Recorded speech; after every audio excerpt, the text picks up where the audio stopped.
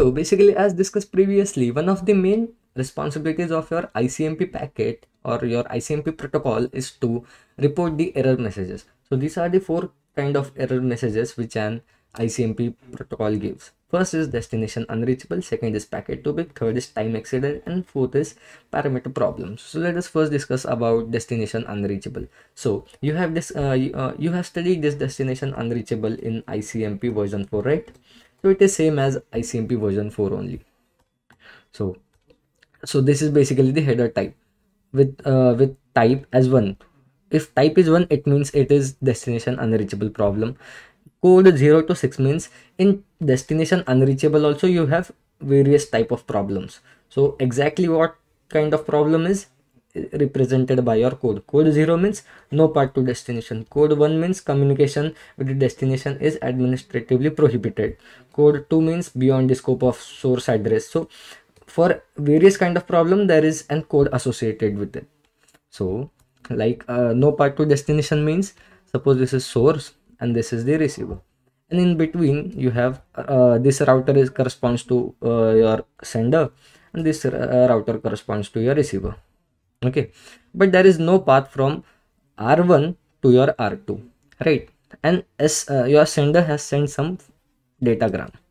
Now this R1 router has found this datagram, but it is not able to forward this datagram in any manner to your receiver.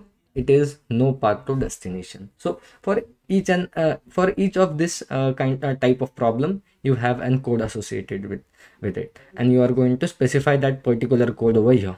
Okay, checksum is your CRC itself, that is cyclic redundancy check.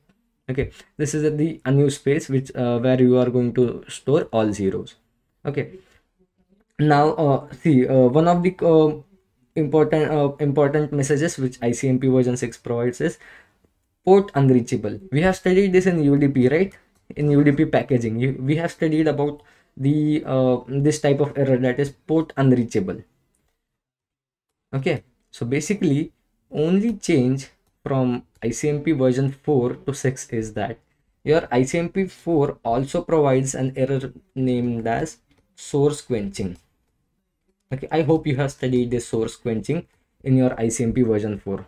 Okay, so source quenching error is not given by your ICMP version 6. Okay, this is the main difference to note. Okay, now the next type of error is packet too big.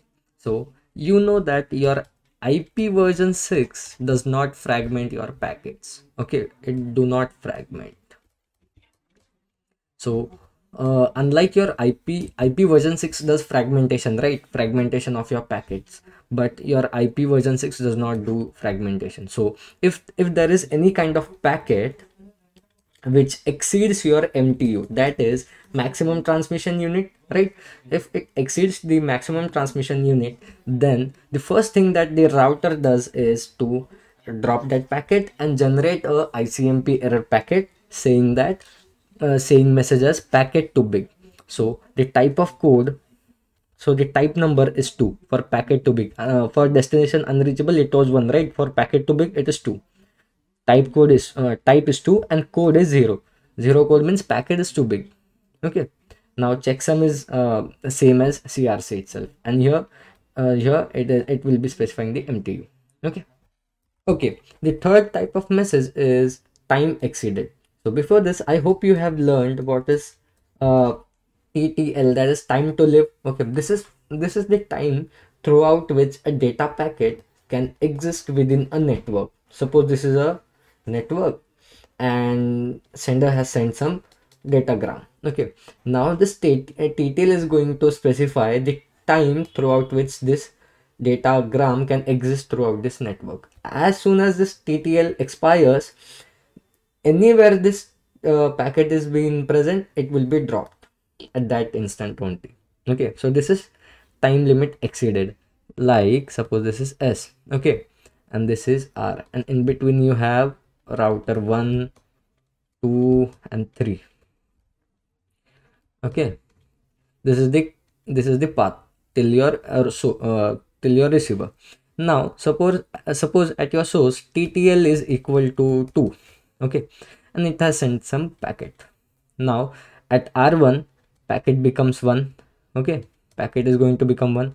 Again it is going to send to R2. As soon as R2 receives, the TTL is going to become 0. Now what R2 is going to do?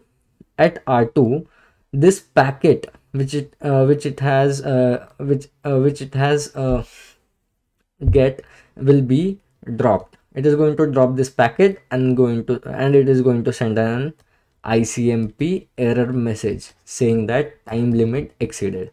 Okay, this is what is time exceeded. So in this, type is 3. Okay, so this was 1 2. For time limit exceeded, it is 3. Code is 0 or 1, and checksum is your same as CRC. Okay, now next is parameter problem. So what is parameter problem? So you know that your data, okay, your data is going to be enclosed within your IP packet, right? Now this IP packet is going to have some header.